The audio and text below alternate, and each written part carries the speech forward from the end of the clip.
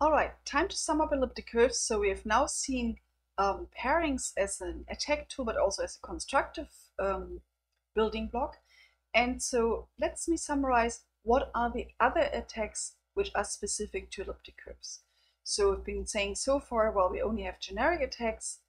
Then I showed you pairings, which are not so generic, except for most elliptic curves. They do not give you an attack. For most elliptic curves, pairings are a transfer from a discrete log problem to a much, much harder discrete log problem. And so are there any other classes of elliptic curves where it's scary? So you've seen for a singular curve is something scary. We have seen that we have to watch for the embedding degree. And so what else do we have to watch for? So there's one class called anomalous curves. Now, anomalous sounds even more special than supersingular, and is, well, more special indeed, because anomalous means that the number of points over Fp is p. So it was p plus 1 for the supersingular curves for large finite fields, and anomalous curve has p points.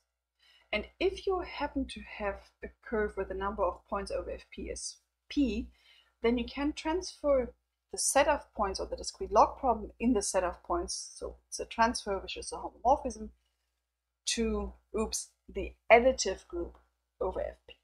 So this is even worse than what we've seen before. This has a very, very easy discrete log problem. What we had before is it maps to an extension field, to Fpk, and it's at least the multiplicative group there.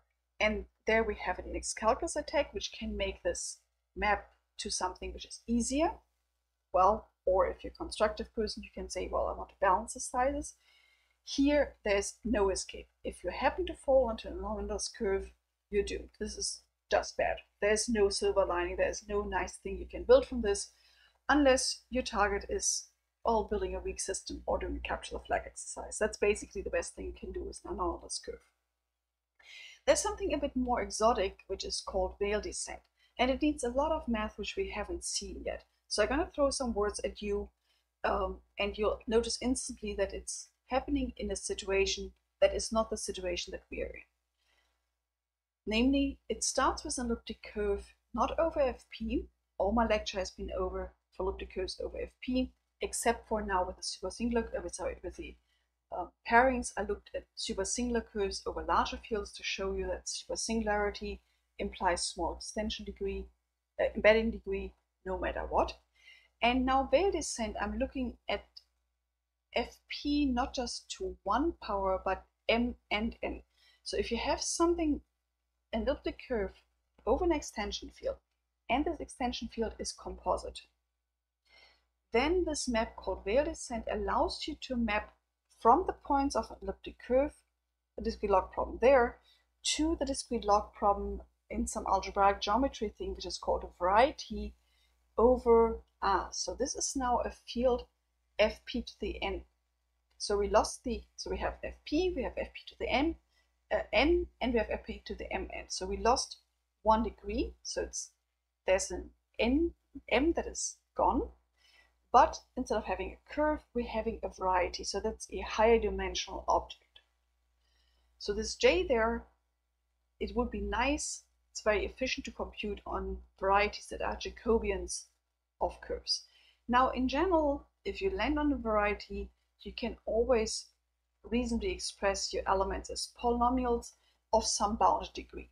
In particular, there's some degree which depends on this m. And so if m is intermediate size, if it's not just 2 or something, but if it's intermediately large, so that you have a low degree of your polynomials, but you can also define lower degrees, then you can mount an index calculus attack. Remember how I showed you for finite fields with small characteristic that you have index calculus by using the polynomial representation of your finite field and then a factor base of polynomials of lower degree. And so that's also what happens here with veil descent.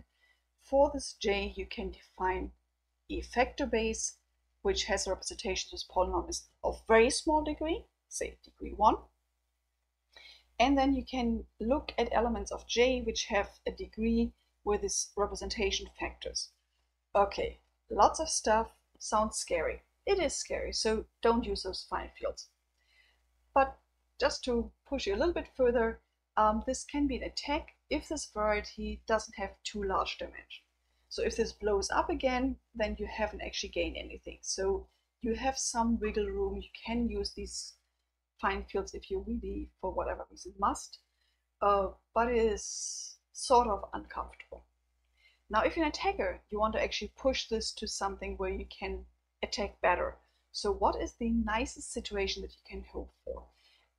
This arithmetic and also the index calculus gets most powerful if this J is the Jacobian of a hyperelliptic curve.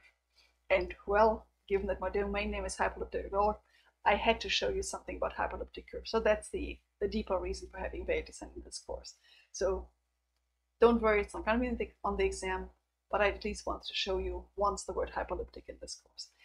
So if you have a genus G hyperelliptic curve, to motivate a little bit what genus means, so an elliptic curve is a curve of genus 1. The nice hyperelliptic curves that we use in practice have genus G equals 2, and it gets slightly scary once G reaches 3 or larger. The number of points on a hyperelliptic curve of genus G is p to the G, and so you're having generic attacks running in p to the G over 2. And so this is an attack. Well, this thing here is an attack as soon as this exponent is larger than G over 2. And that means, well, G would have to be larger than 3. Okay, lots of scary words. Summary of attacks is anomalous curves are really, really scary. Veil descent, well, you have an easy way to avoid it by not using composite fields. There's a lot of math involved in it, but you can relatively easily understand how it works and where you land, and then just exclude it by using prime fields. So what are the security requirements? I said at the beginning, well, you as a designer actually have the power to choose an elliptic curve. So what you want? You want to have a curve over a prime field. So I'm just flat out rejecting any extension field so we don't have to deal with Veil descent. Then we want to have that the number of points on the curve is almost prime.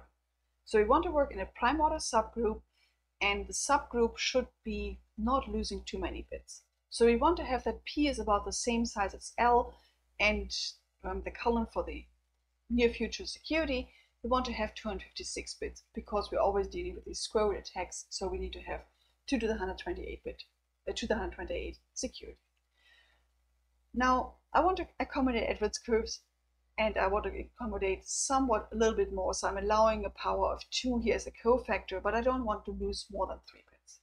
And this is the point where you have a little bit more jiggle room, so you can either say, no, I'm a diehard, I only want prime order, or you say, well, I can actually handle, say, cofactors up to 12 or something, you can have a factor of 3 there.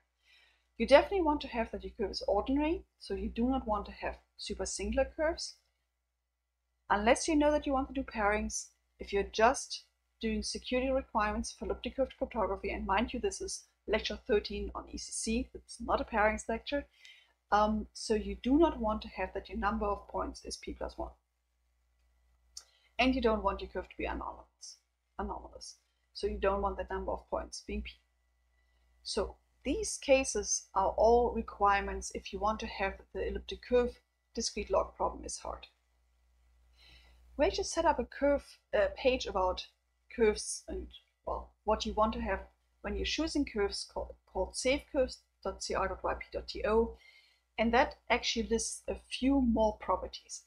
I mean, you might have thought that Veil descent was already exotic, and I agree with you, it's pretty exotic, but there's also something about the discriminant of the CM field, which I felt like, well, I shouldn't put on the slide here. It's another thing that is extremely unlikely to apply if you have a randomly chosen curve, but it's something you should check. And so for all the properties that we would recommend to check, you can find them on the curve, on this page, and we're also recommending to be concerned about implementation security. So that is the feature of, well, how likely are you going to get your implementation right? Are you going to have security issues with side channel attacks? Also, what is the origin of your curve? Is there any explanation for those parameters? I had mentioned that NIST posted some curves, and that, for instance, NIST P256 is pretty commonly used for applications, but there is no origin given. And the best we know is that Jerry Salinas, employee at an NSA, is one of the creators of these curves. And yes, there's a little bit of a story of how these parameters are chosen. So these are curves where A4 is -3 and A6 is such that it's the hash of some number. But as we show on this web page, you have actually some flexibility. So we define the notion of rigidity in order to quantify how much of an explanation there is. Now, we also had some fun coming up with ways to do this as a dark-sider. So we have a white paper for the black hat. If you ever find yourself in a situation where you have found an attack on elliptic curves and want to cook up a curve to hide your attack and then sell it with the best arguments. I'll put the link on the course page. This is the end of the elliptic curve part. Thanks.